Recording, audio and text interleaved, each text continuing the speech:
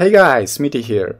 As you all know, 22nd of December, all Black Desert servers and versions will receive a new class update, Nova.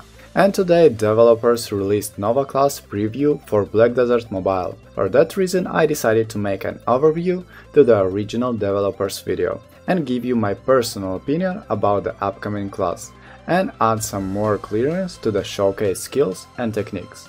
So let's begin. Nova is a mid-range disabler, support and summoner class. Almost every skill has a low to average reach range, embedded with frost element, thus meaning most of skills will freeze her enemies. Her unique mechanic is the ability to summon spirits of royal guard and command them to attack her foes or guard allies. Up to 3 royal guards are available: Pawn, Knight and Guardian. Not sure how long they will stay alive, but the Pawn just deals basic attacks, Knight charges and also attacks with his spear, and Guardian creates a big shield wall that can be broken or passed through.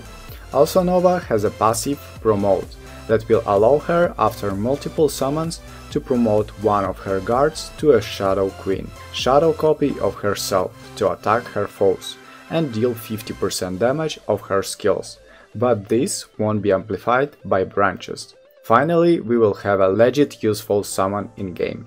Not sure how long will Shadow Queen last and will it have health, but this is yet to be discovered soon. Either way, that's an amazing mechanic that I can't wait to test in all categories of my top list. First skill is her also first summon skill, Command Rising Ice Storms, that by the way also deals damage in a mid-range and freezes enemies' hit. Second skill, Winter's Thaw, strikes the ground, freezing everyone around, and shots a mid-range nuke to knock back enemies' hit. Also this skill has a third hit that allows Nova to move a bit forward and shoot another mid-range nuke with knockdown effect. Third skill and her second summon skill, Command Knight's Charge, hits with her shield and then with the Morning Star at the mid-range, and summons a knight to charge and attack enemies in area. Fourth skill is called Frozen Earth. Nova strikes an area in front of her, bonding her enemy's hit, and has an extra assault with freezing effect. Weird skill to be honest, because applying bound before freezing isn't how a good combo should look, so I would say useless skill. Fifth skill is Nova's Charge, Quarantum Charge, quite slow in my opinion, it has forward guard and stun on hit. Sixth skill, named Affliction, is a slow, yet should be powerful damage filler skill. It has freezing effect and knockdown on last hit, yet I would put it into useless skills category. Seventh skill, Frenzied Bishop, another weird and somehow useless skill. Nova launches her Morning Star at a mid-range, freezing enemies' hit, and then recovers to perform another hit around her with knockdown effect. That doesn't affect further targets. Maybe it will be good for some kind of combos or PvE scenario. 8th skill and last summoning ability is Command Frost Shield. Nova summons a Guardian in front of her that creates a medium area shield wall in front of her, and from what it seems around too, but not sure if that wall will guard her back too. Also, there is no information if allies will be able to cast skills or pass through that shield. All this is yet to be discovered soon. 9th skill is Nova's Grab, Thorns of Punishment, first mid-range grab in-game, and it looks awesome. Grabs the enemy hit and pulls it to Nova's legs, applying bound effect. 11th skill, Ultimatum, is another fast mid-range nuke, inflicts daze on hit and knockdown on last hit, but has no branches.